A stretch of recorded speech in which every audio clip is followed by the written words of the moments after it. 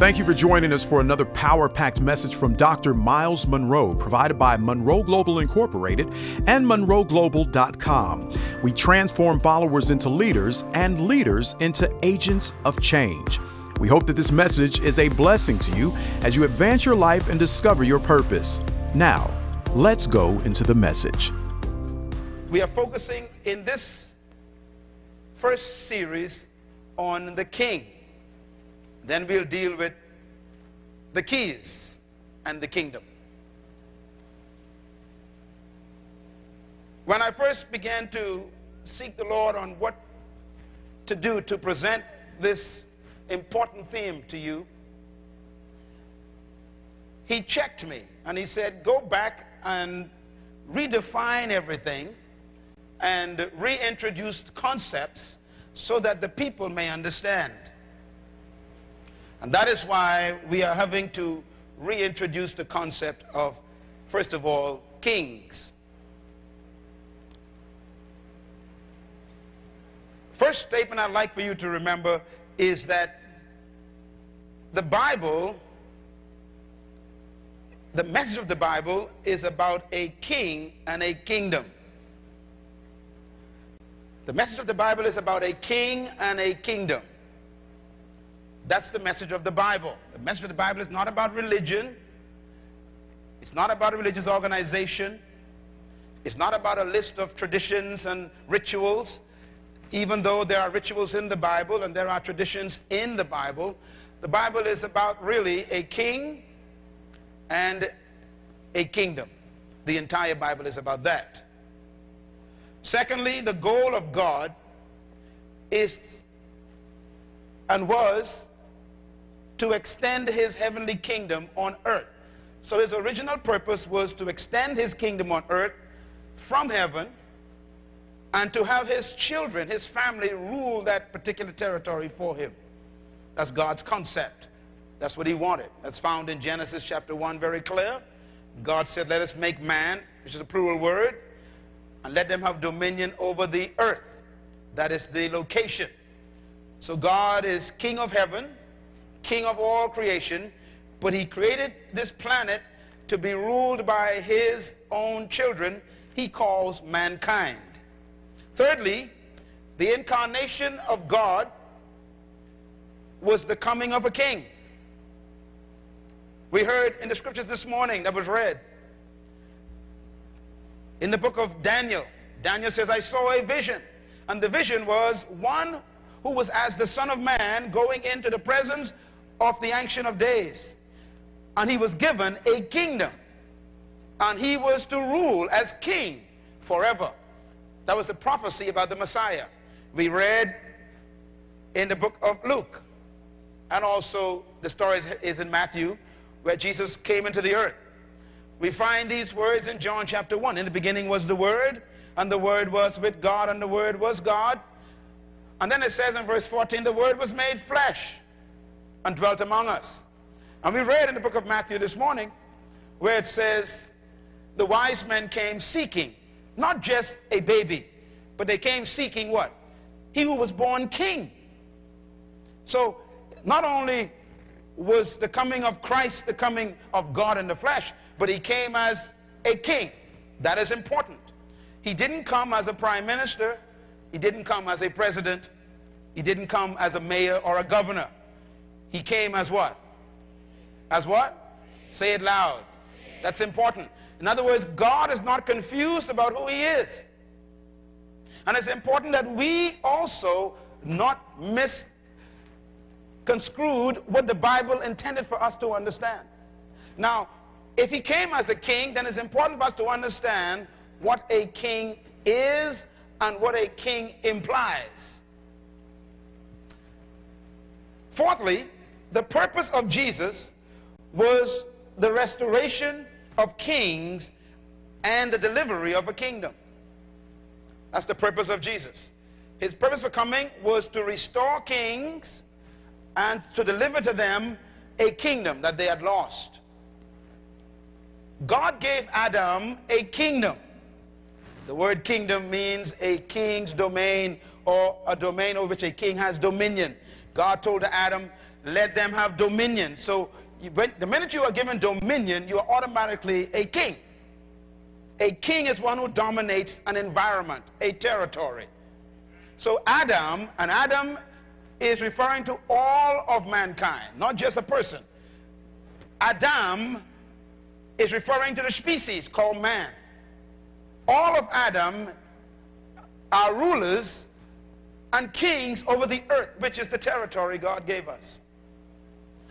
Jesus came to restore these kings who lost their kingship and their kingdom. When Adam fell not from heaven, he fell from dominion. Adam lost authority and power over the earth when he disobeyed God.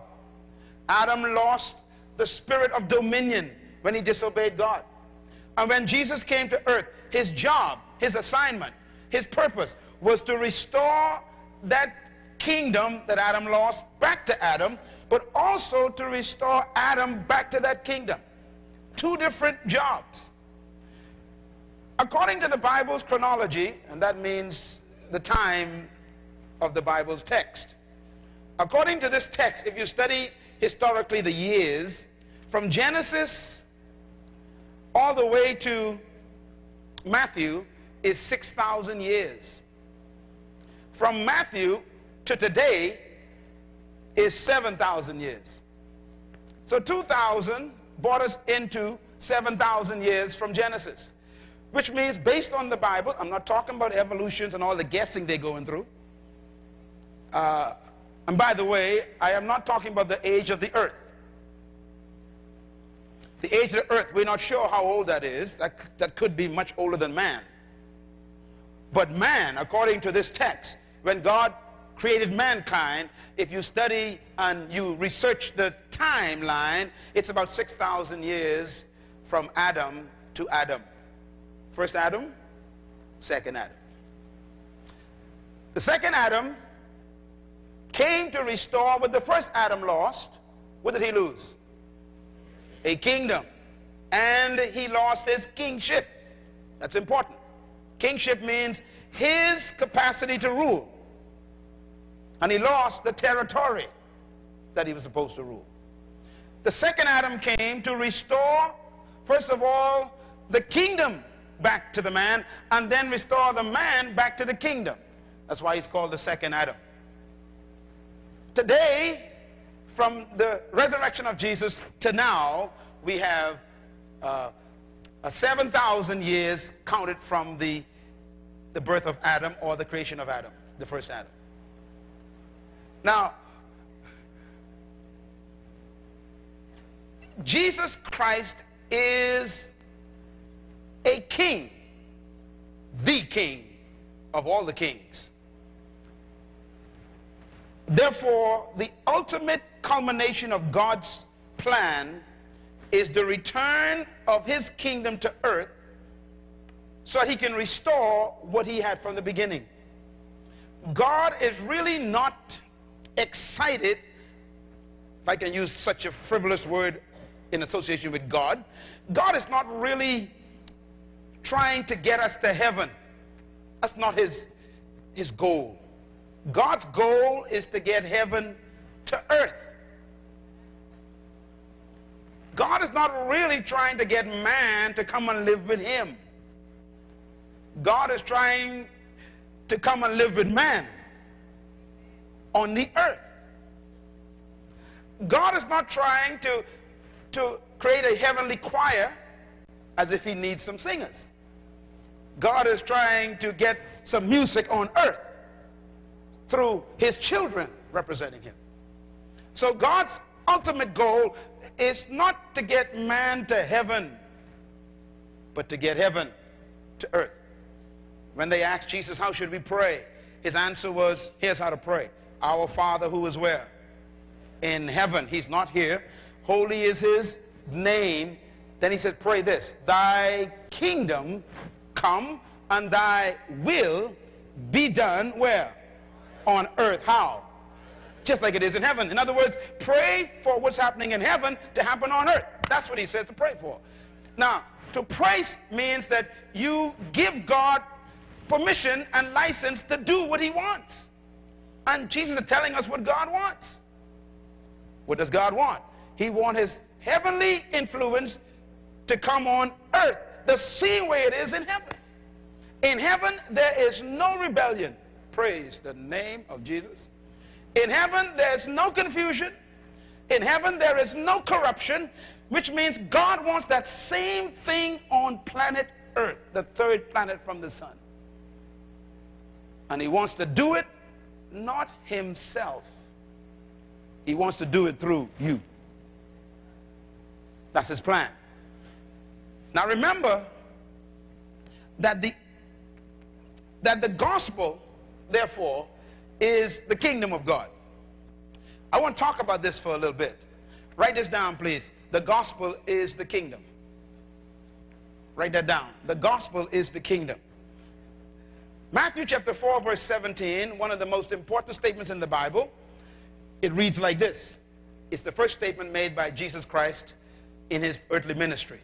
It says, from that time forth, Jesus began to preach, quote, repent, for the kingdom of heaven has arrived. That was his first announcement. He didn't introduce a religion, he introduced a kingdom. Now turn with me to the book of Luke chapter 4. Quick. Luke chapter 4. We're going to use our Bibles here for a little bit today. Luke chapter 4, verse 43. Everybody say the kingdom is the good news. Jesus is repeating again a statement. In verse 43 of Luke 4, he says, I must preach the good news of the kingdom of God to the other towns also, because that is why I was sent. Underline that, please. Very, very important. He said, the reason why the Father sent me in the first place is to preach not religion, but to preach what? The kingdom of God, the rulership of God again on earth. Now turn with me again to the book of Luke chapter 12. Go forward quick, a few pages. Luke chapter 12, verse 32. Now he came to preach the kingdom, but look at this statement. It says in verse 32 of Luke 12, do not be afraid, little flock, for your Father has been pleased to give you what? The kingdom. Underline that. It's all talking about you, so don't miss these constitutional statements.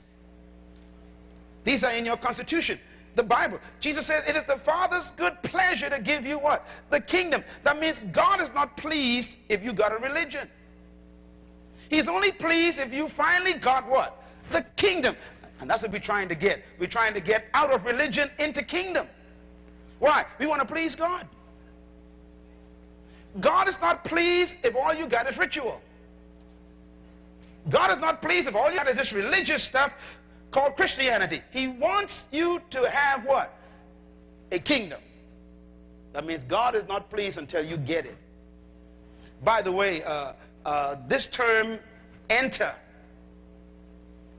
into the kingdom, is a term that needs to be taught for about 3 weeks. Because when you hear the word enter, you think of kind of going into something. But the word enter that Jesus used means more than that. It means to explore and appropriate. It's like entering a big place but never going to experience all of it. In other words, born again gets you in the lobby, but you got to go and visit all the rooms now. Some people die in the lobby. They die saved, but they never experience all that is in the kingdom. Are you with me? He says the Father's good pleasure to give you the kingdom of heaven. Look at Luke chapter 22. Quick, turn the page, a couple of pages across. I'm trying to show you what the gospel is, the good news. Luke chapter 22, chapter 12, verse 22. Sorry, 22, sorry. Luke 22, verse 29 to 30. It's a powerful statement that are underlined. Luke chapter 22, verse 29 to 30. But let me just read just one statement there. It says, I confer on you a what? A kingdom, just as my Father conferred one on me. Can you believe that? Write that down. The word confer here is the same word that is used when a government confers on a citizen the authority to be an ambassador. Jesus said, look, the same way the Father gave me this kingdom, I am now giving it to you. Confer on you the kingdom. He didn't confer a religion on you. He conferred a kingdom. You received an entire governing authority. Can I hear an amen? Oh, Lord have mercy. When a government confers on you the powers of an ambassador, they literally make you the country. It's going to get you someday. When a government confers on you the powers of an ambassador, the government literally makes you the country.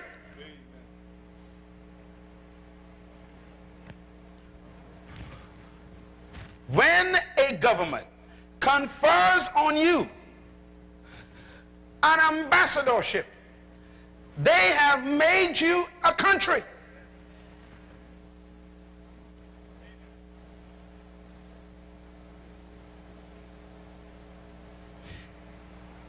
It's not bad when you slap a citizen, because that is simply called an assault.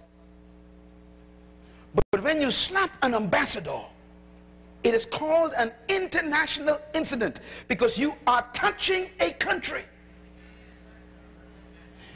Let me read again. But the Constitution says, I have conferred on you the kingdom, just like the Father conferred on me. But you get this, young man? When you walk out of this building into this week, a country is walking into the week. A country is walking into that job place. A country is walking into that school. A whole country called heaven. And that means when they touch you or offend you, you are not responsible. Do you understand that? Ambassadors never carry guns.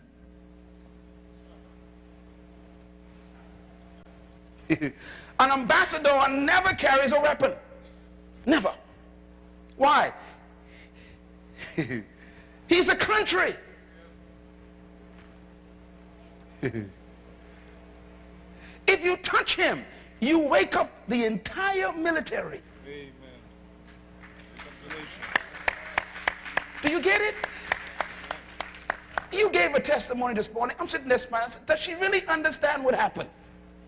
You were standing at immigration, but there were two immigrations present, one visible. See, you don't understand. You got to think that way. And there's one visible. And the Bible says the heart of the earthly kings is in the hand of the real king.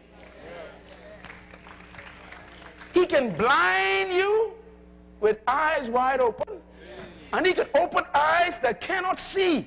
He can do anything. Why? He is the real power behind the powers.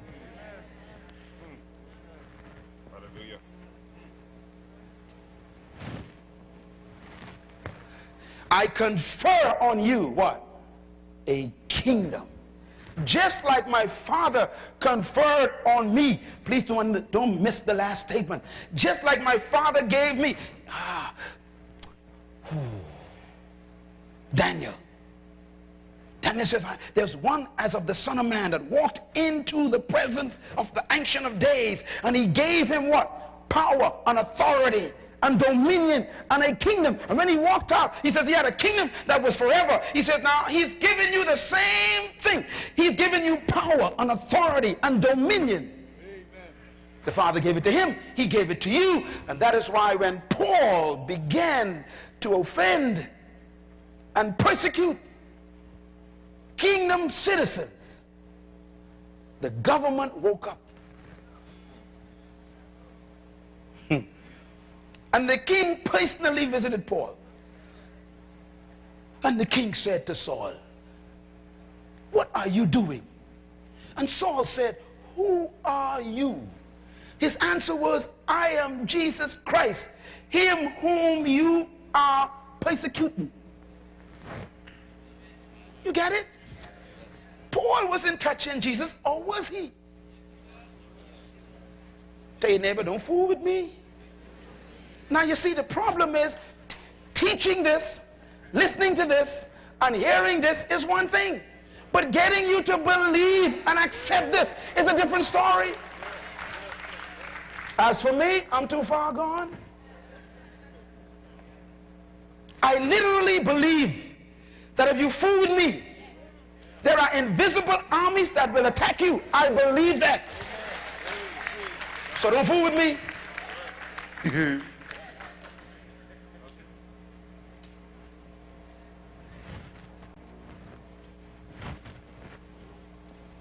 You know, when Jesus meant, oh, where this coming from? Anyhow, when Jesus met on the mount for his final meeting of transfer, he had a meeting with two people, official transfer. You call it the Mount of Transfiguration. That's not what I call it. It's the Mount of Transferring. It is the meeting where the official transfer took place from the prophecies about the kingdom to the kingdom. It was the connection between the announcement and the reality. He didn't meet with Abraham, did he? No. Because Abraham apparently never quite caught the kingdom. I find it very interesting that Abraham never worked one miracle. Is anybody here? Abraham never acted on power. He never executed authority and dominion. He was blessed, of course, but he never used power. But there were two who met with Jesus. Who were they? Elijah and Moses. Now think about these two guys. First of all, Moses represented what? The law. And Elijah represented what? The prophets. So Jesus said, from the beginning until John the Baptist, the law and the prophets was proclaimed. He says, but from John until now, the kingdom is preached.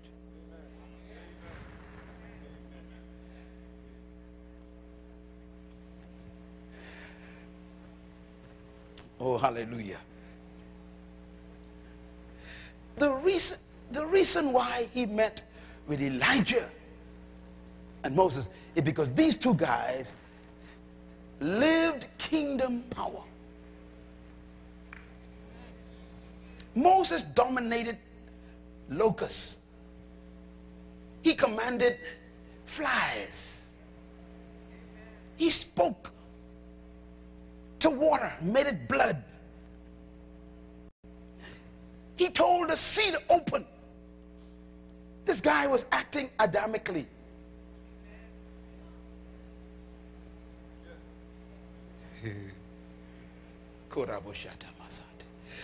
Matter of fact, Moses felt so much of his power. He told God, I want to see you myself. Y'all don't understand? And God loved Moses. The Bible says God loved Moses like a friend. Why? Moses understood his authority. Yes, let me tell you something, friends. When an ambassador wants to talk to the prime minister, he don't go through no secretary. Y'all don't understand. No priest and no bishop is needed if you are an ambassador. The red phone on the desk. Moses says, look, I ain't into all this stuff about all this sacrifice and stuff. I want to see you personally. God says, Moses, I like you. He said, now, I can't let you see me in your earthly flesh because the power will destroy the suit.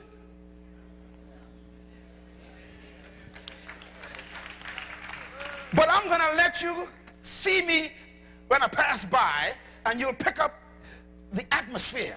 That'll be enough. You will see where I just went. You will see the nature passing by, the glory. See, there are people who still want to go through people.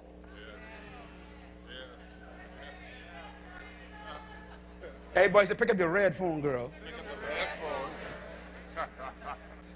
No secretary with God. Matter of fact, the secretary lives in you.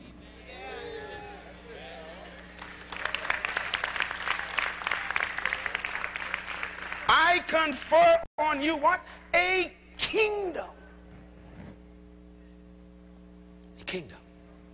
It's on me. Say it, it's on me. Tell your neighbor, I got my papers.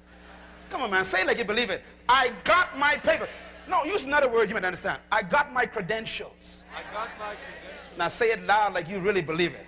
I got my credentials. Give the Lord a praise. Amen. I got my papers. Do you know what credentials are? They're not just a piece of paper. They are dangerous. When Nehemiah got credentials from the king, no one could touch it. And the king says, wherever you go, anything you want, they will give it to you.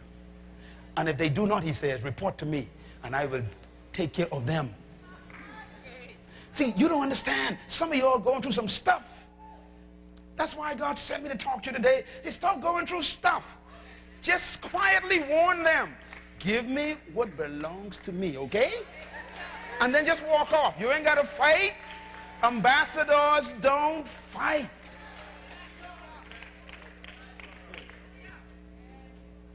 In the name of Jesus. See, this Christianity thing is full of struggles. But the kingdom thing, he has overcome the world, he says. He said, do not fret, do not worry. You have overcome the world. Overcome means what you got, they can't handle. Greater is he that is in you than he that is in the world system. It's a kingdom. Boy, what a statement. The same way the Father conferred it on me, this thing eats me up. I tell you what, that means you have received the same authority and credibility as Jesus Christ. Your credit is good in heaven.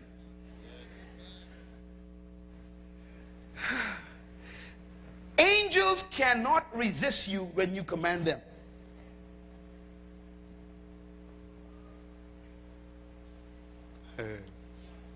We don't talk to angels.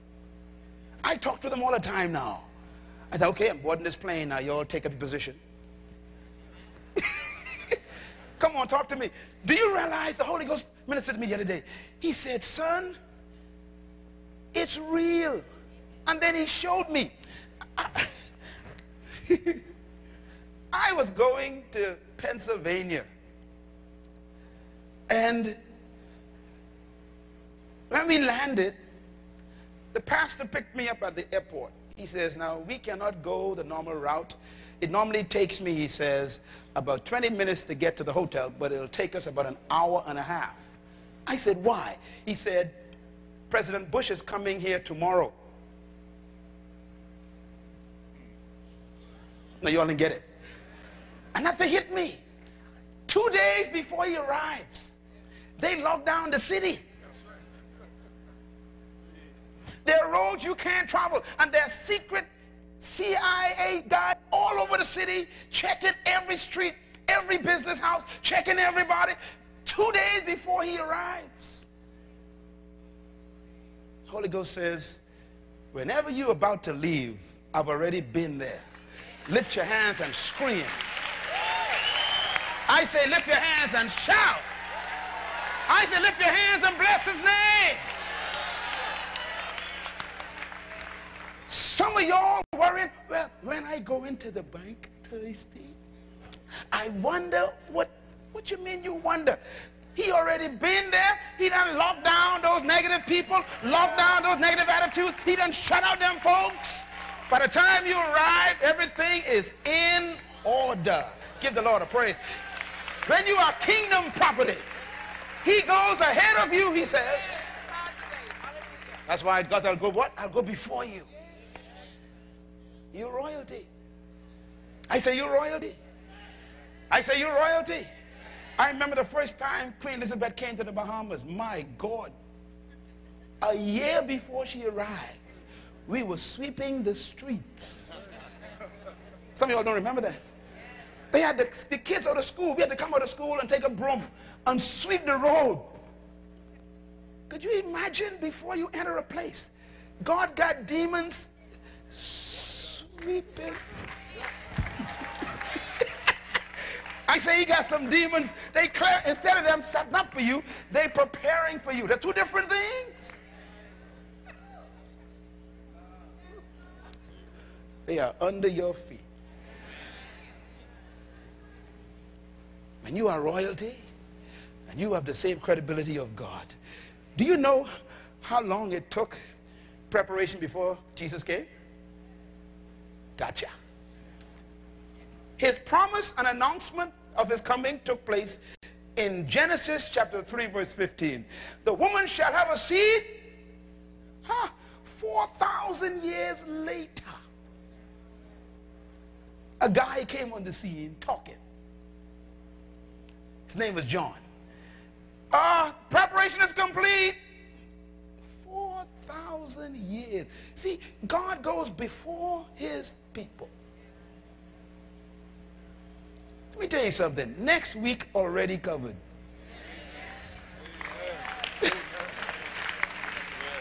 That's why Jesus said, son, he said, take no thought of tomorrow.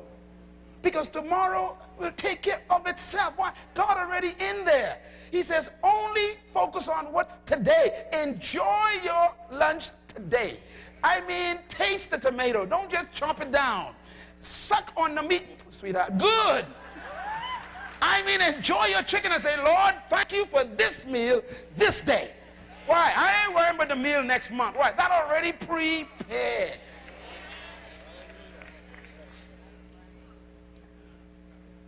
Royalty gets preparation. I said royalty gets preparation. I said royalty gets preparation. Can I hear an amen? Hallelujah. You know, God prepared me 33 years for a jet.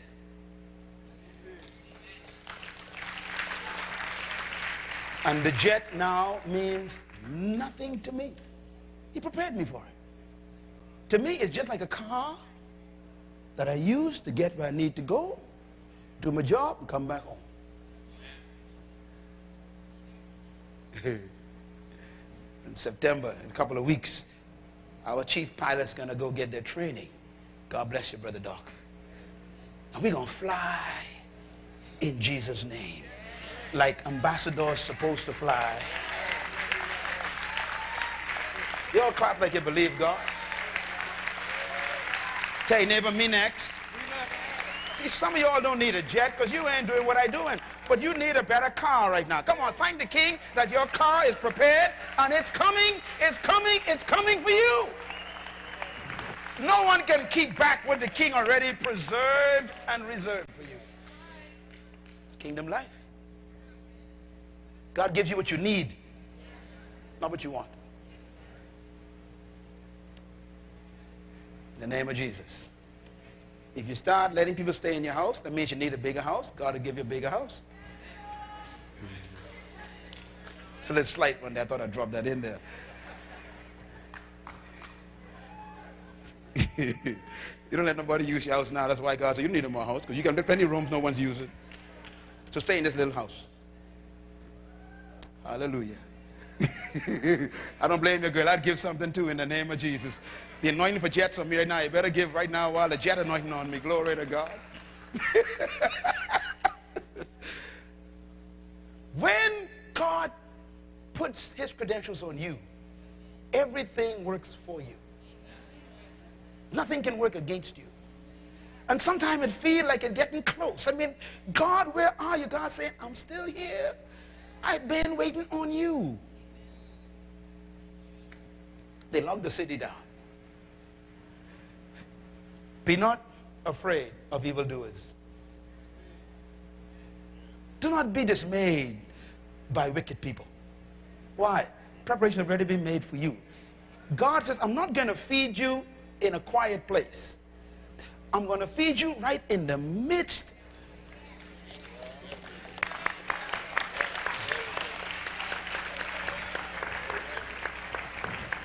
Some of y'all waiting for a good situation to have a good time.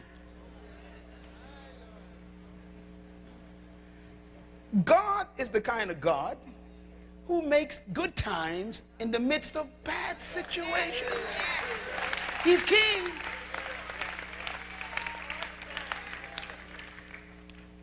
Fret not yourself. Fret not yourself.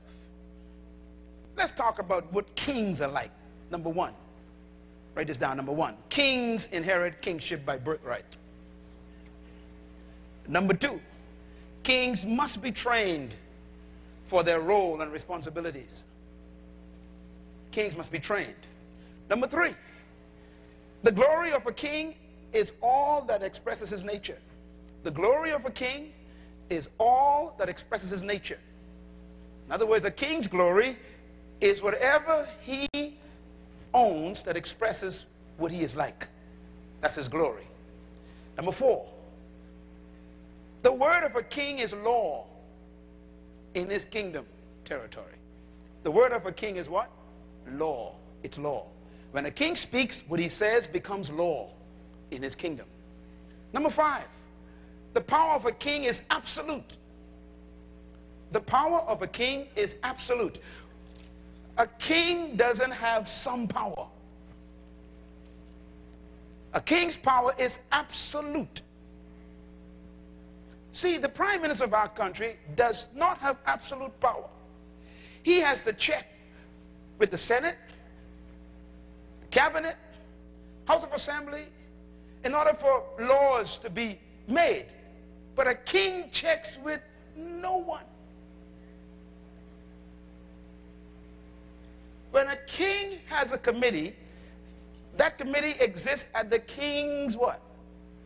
Pleasure. When he's tired of it, he gets rid of it, the committee. You ever heard this term in the Bible? Who can counsel the Lord? And it's always a question. God don't need no counsel. He counsels himself. That's what kings do. Number six, a king's authority is inherent in his sovereignty. A king's authority is inherent in his sovereignty. You know, Prince William in England today, he was not given authority. He was born with it. Prime Minister Blair cannot give Prince William authority. Isn't that incredible? Prince William was born with the authority because he is a sovereign bloodline. Have mercy, Lord. Once you understand that you are a son of God, the devil is in trouble. The devil is not even in the God class. He's an angel, an unemployed cherub. Man is never called an angel. And an angel is never called a son of God in this book. Don't ever be impressed with angels. They are impressed by you. I tell you all something. I repeat this for the last 27 years. The greatest enemy of man is ignorance. What you don't know is killing you. See, if you don't know your authority, then you act sheepish. Always apologizing. Yes, yes, ma'am. Yes, ma'am. Yes, sir. Yes, ma'am. Yes, ma'am. Yes, ma'am. Why are you afraid of your boss? Especially if they ain't born again. Now, don't get me wrong. We respect authority, but we don't worship it. The Bible says the fear of man is a snare. That means a trap. It entraps you. It makes you unable to get what is yours and move where you're supposed to be and go where you're supposed to go. It entraps you. The fear of man. I will never forget the day I was delivered from the fear of people. And that delivery came from revelation of who I am.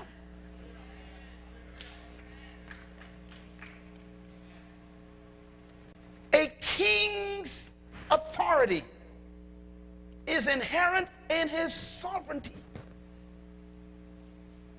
Number 7, the edict or the decree of a king is unchangeable. The edict or the decree of a king is unchangeable. Now remember, Jesus Christ is not a prime minister. He is not a president. He's a king. The decree of a king is unchanging. The edict of a king is unchangeable. That means when a king gives a decree, you are in trouble. It cannot change. You remember when Nebuchadnezzar, now kings talk, but when a king speaks as a decree, he can't change it.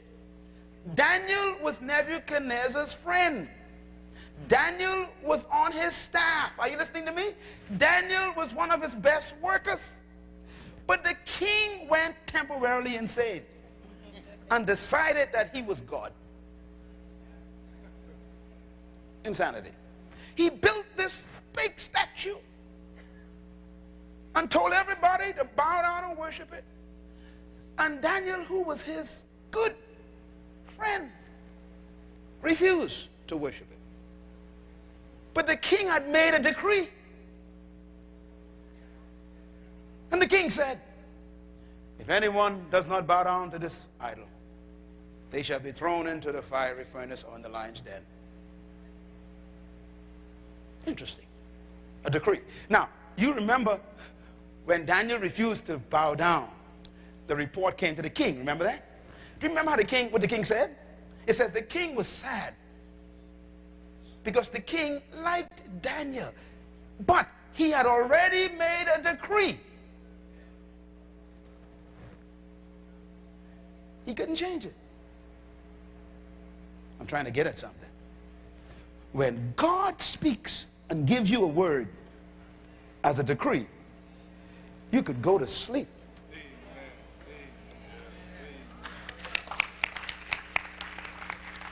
The economy could collapse. The government could change. The company could fold up.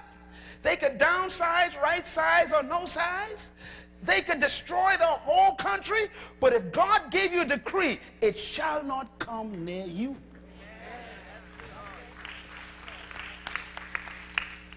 Let me tell you something. You see, in a democracy, when your party wins, they could promote you and give you political favor. But when they lose the next election and the next party comes in, you gone. Why? That's not a kingdom. Glory, hallelujah. But if God promoted you in a company and the boss goes and the whole company changes name and another company bought it,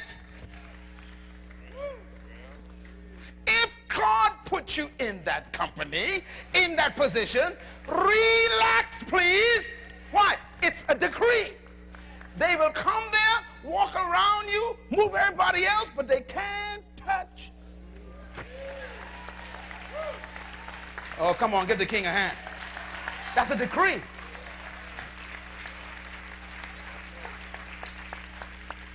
You know, when Nebuchadnezzar attempted to defy the decree of God, God made him an animal. There are people who are meddling with you right now. I don't know who they are. I don't know who you are. But they're meddling with you. And today the Holy Ghost has sent me to give you revelation that you ain't there because someone liked you. And you ain't there because someone gave you favor. You are there because the King of Kings positioned you in that position. And if anyone attempts to touch you, he will turn them into a wild animal. Come on, praise you, believe the word of God. What is yours is yours. Tell your neighbor, I believe this. Say it again, I believe this. You see, I believe this. This ain't no good preaching. This is the truth. You got to get it in your soul that you are in a kingdom where the king makes decrees. If he said it, he will do it. And if he promised it, he will bring it to pass. Not no favor. He will bring it to pass. Tell your neighbor, it's coming, it's coming, it's coming, it's coming, it's coming. What belongs to you is coming. You think they get rid of you? No. The king moved you. Oh, you didn't get that one. Some of y'all think you got fired. They can't fire you without permission.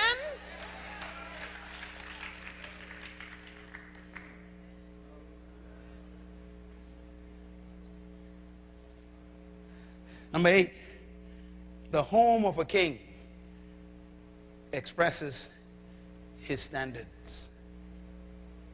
The home of a king expresses his standards. Wherever a king lives, tells you what he's like. That's why they changed the name of a king's home to castle or palace, because it doesn't look like an ordinary house.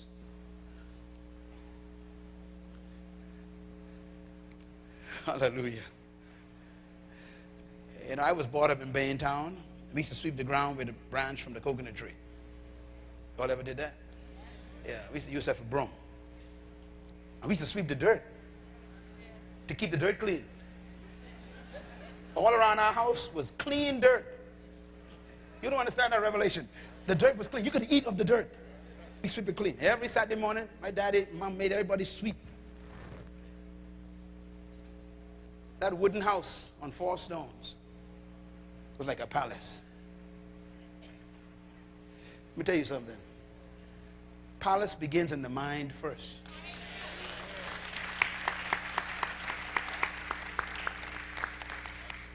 Don't wait for a house to make it a palace. Make your house a palace now, and a palace will be attracted to you.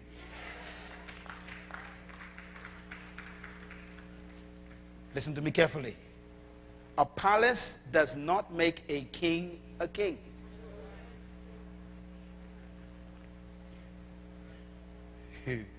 If you bought one of Queen Elizabeth's house, you still ain't royalty. You can sleep in the same room. You just a citizen sleeping in a bed.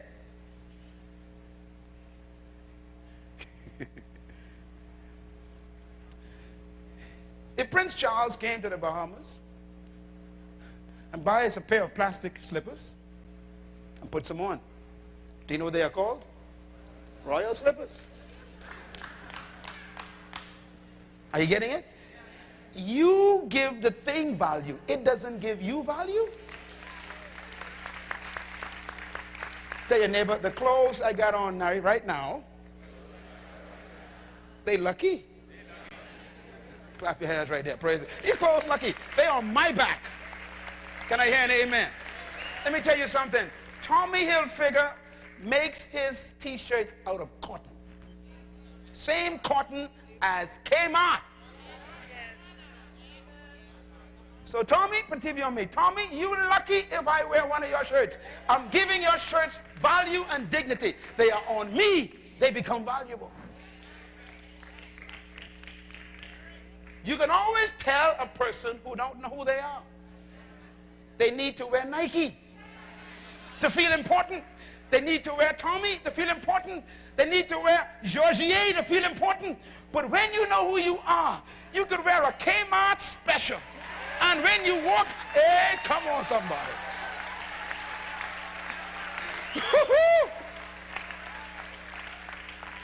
Tell your neighbor, royalty is in the blood, it's in the blood, it's in the blood, it's in the blood. See, it's in the blood, it's not in the clothes. When you sit in your car today and you step that gas, guess what? It suddenly becomes a royal coach. See, y'all ain't clapping, I don't understand that. You don't need a limousine or a Rolls Royce to be important. Toyotas are fortunate that you bought one. A royal bicycle. Come on, let's talk about it a little bit. A majestic motorbike. Why? Majesty is riding it. Everybody look at your shoes. Say, shoes? You lucky. You on royal feet today. Give the Lord a praise one more time. It's like, it's royal shoe because I got it on. When a king buys a house, it becomes a castle. So go home to your castle today and put your foot up on the stool and eat your chicken with royal teeth. Even the ones you borrowed, praise God. Number 9, very important one, characteristics of a king. Number 9, the reputation of a king is determined by the state and condition of his kingdom citizens. I say it again. The reputation of a king is determined by the state and condition of his kingdom citizens. I'm re-emphasizing this. In other words, a king's reputation depends on the condition of his people. If you study history, there were poor kings and rich kings. There were local kings and great kings. There were poor, there were what they call little kings and then big kings. There were all kinds of different kings in history. And kings were constantly trying to get wealth. Why do empires try to get wealth? Because the wealthier a king is, the more he's able to show his wealth by the way he creates a condition in his kingdom that shows his glory. Jesus is a king. Can I hear an amen? Now, I want you to understand this. It's very important.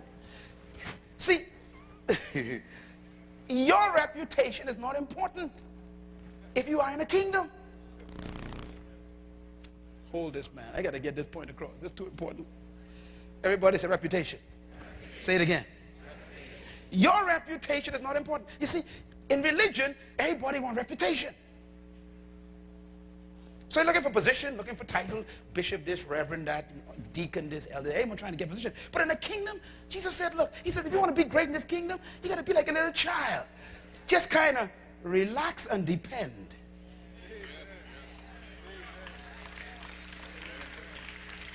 You know what makes you cry? When you want to help your son and he won't let you. Does that hurt you? Your children, I mean, you see them going, doing dumb things. You say, but son, if you listen to me, if you just, you know, I got all this money, you ain't got to do that. You don't have to go beg and hang up with these stupid people and sell yourself cheap. All this stuff I got for you, this house is yours, everything is what you do. See, and it hurts you when your children don't let you help them. Do you know why? Because they are trying to be what a kingdom hates. Independent.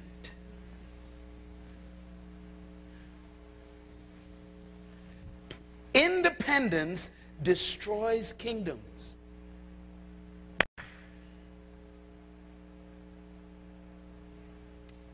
Think about it.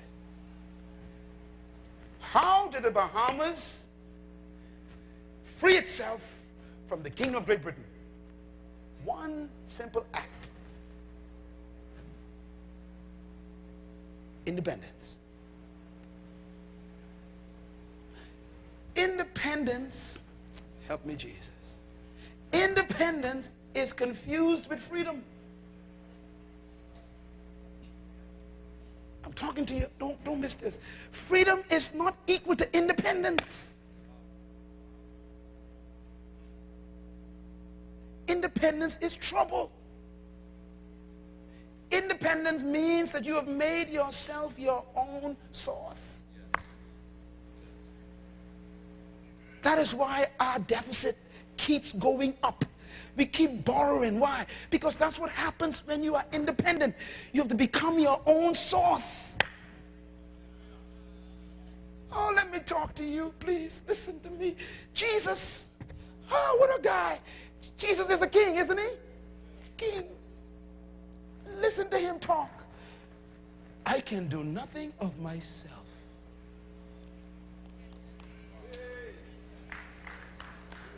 He calls that freedom. I can only say what I hear my Father says. I can do nothing except my Father does it. I only do what pleases my Father. My Father works, so I work. I only do the work that my Father does. I came to do the work that my Father sent me to do. And without my Father, I can do nothing. If you ever heard a dependent statement, that's it. Yes, that's right. And yet he said, you shall know the truth.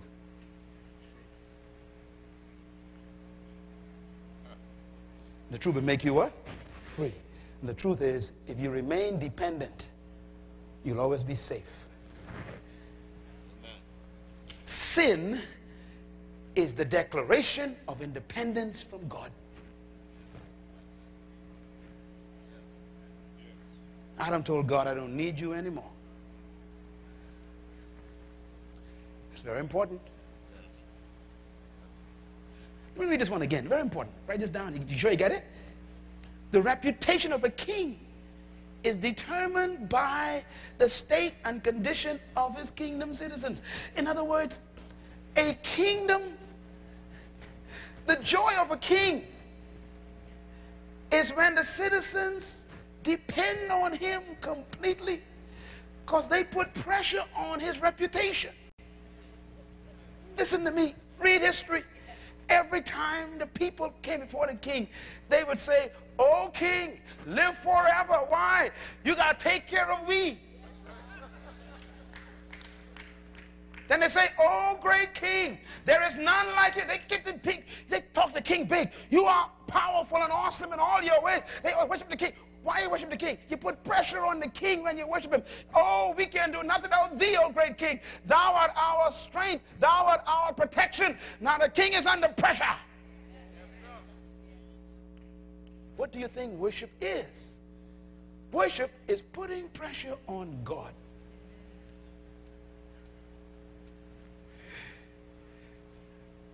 If you don't come to God, God can't help you. Isn't that amazing?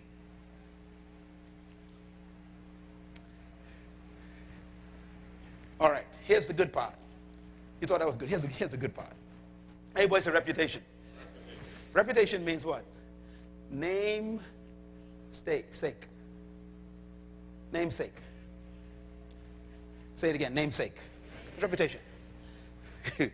God's reputation rides on your standards of living.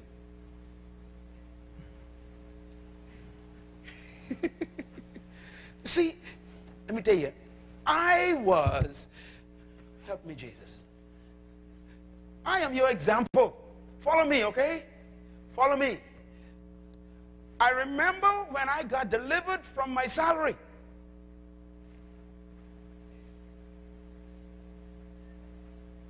Please hear me. I prophesy now. You gotta get delivered from your salary. Because your standard of living is not supposed to be on your salary. It's supposed to be on the king. Now there's a difference. If you keep looking to your salary, then your salary becomes your source. Which means you've become independent again from the king. I had to be delivered. Some of you sat here in my last session and you heard the word that a king owns everything and he can move things around. But the problem is the kingdom doesn't work without belief.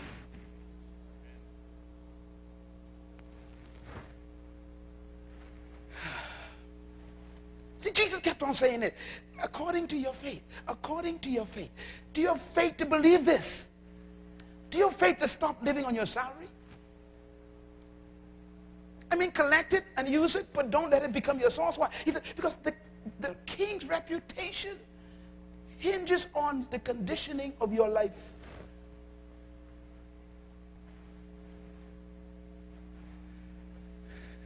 The children of Israel,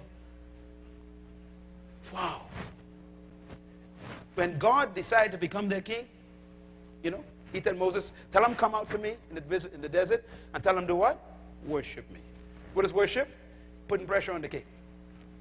Call him great, call him powerful, call him wonderful, call him your God. And he says, I will be your God, you will be my people. He's trying to get them to depend.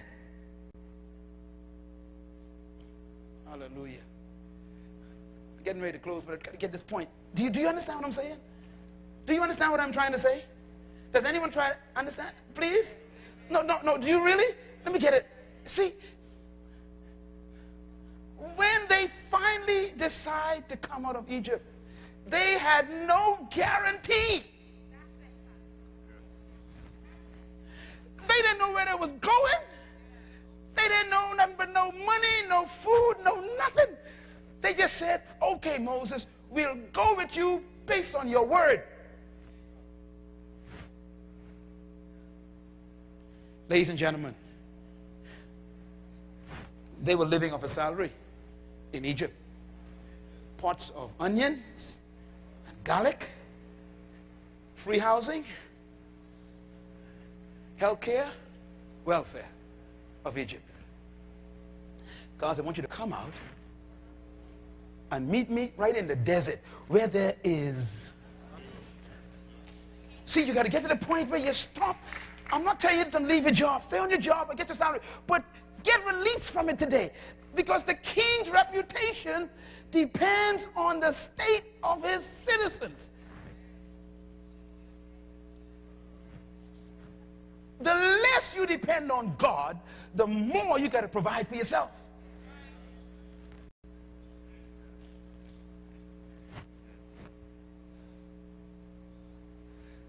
And they came out. What did God do? The minute they decided to come out, God shifted all the money in the banks in Egypt in one night. Shift. Hear me say? It didn't happen until they decided to come out and go nowhere.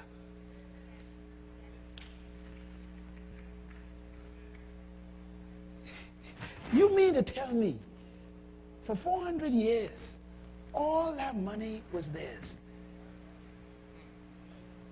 I wonder what is being held up by your independence from God.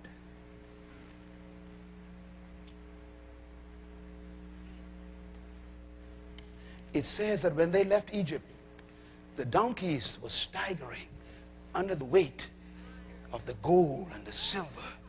I mean, they were slaves on Monday. On Tuesday, they were the richest people in the desert.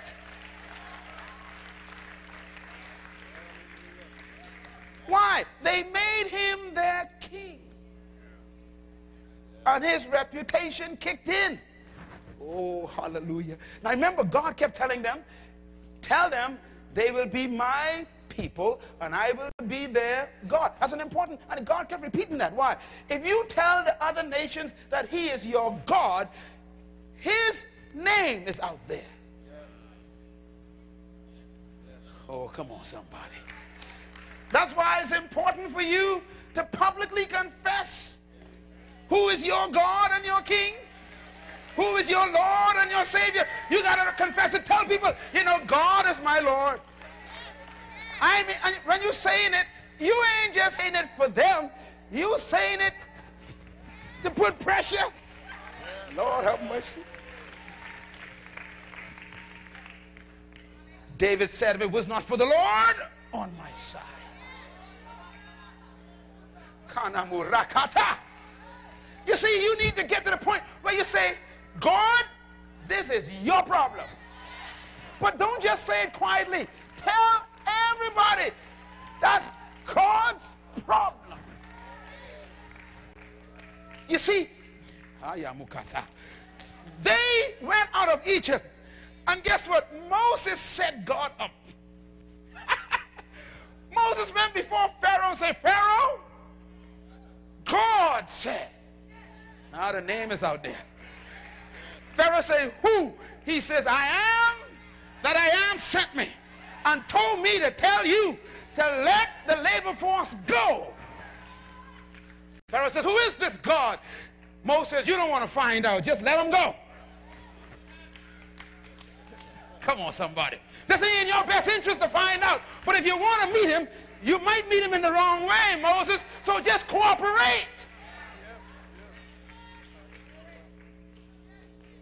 Put pressure on God. And Moses told Pharaoh and all of Egypt about Jehovah.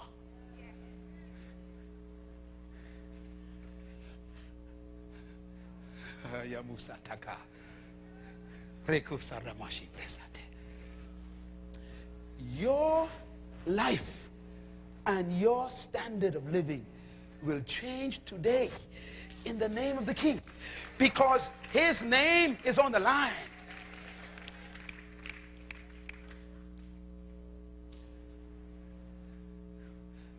Those people came out there, and in one night, the Lord, notice all through the book of Exodus, the word Lord is used. What is Lord? Owner. He kept shifting things. The Bible says he made the Egyptians. He made the Egyptians.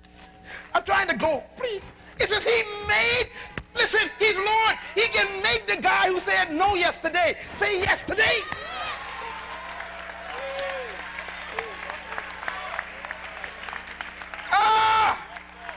Ain't no bank supposed to rule your life. Who are you? If you are kingdom citizens, no bank, no institution can run your life after today.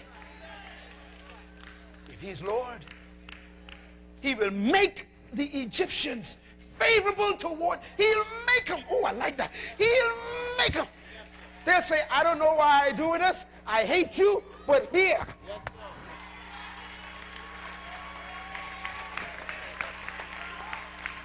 Oh, Lord, have mercy. Some of y'all got to give something. Come on. I feel an anointing here. God said, look, you've been trying to fight them. No, no, no. Just tell them who I am and what I am to you, and the pressure's on heaven now.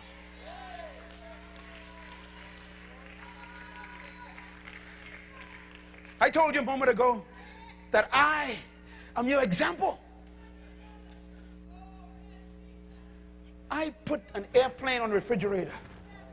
And then I started telling everybody, everywhere I go, I said, the Lord will provide for me an airplane. Now, there are two ways to get an airplane. One, you could work 25 years, save all your money, don't buy nothing else, and just buy the plane, and then be too old to fly it and die. Or you can brag on him and say, look, you got to supply it. I told him, and he'll just shift the thing. You don't understand. He will make them favorable toward you. He's king. Why? Because his reputation. You see, Doc, when you and I go down to Millionaire, down on the airport, and stepped in the jet, they got to say, wow, he must serve a rich government. The reputation of that government must be awesome. You better shout, somebody.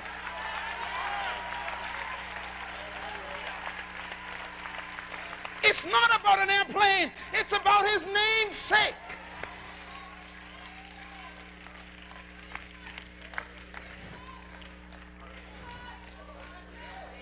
Your promotion is not about you. It's about his name's sake. Your business gonna multiply after the day. Not because God will make you rich, but he want to make his name great. He wants his name to be glorified all over the Bahamas, all over the Caribbean, all over the world. His name shall be glorified. Oh Lord, my God, how majestic is your name in all the earth. Give the Lord a praise and shout him, praise his name. I gotta go. Thank you once again for listening to this message, as we hope that it has been a blessing to you. Our goal is to show you new paths and opportunities so that you can discover your purpose. It is your love, support, and partnership that makes Munroe Global possible. Please visit us online at www.munroeglobal.com for more product, partnership, or to join us at one of our live events around the world.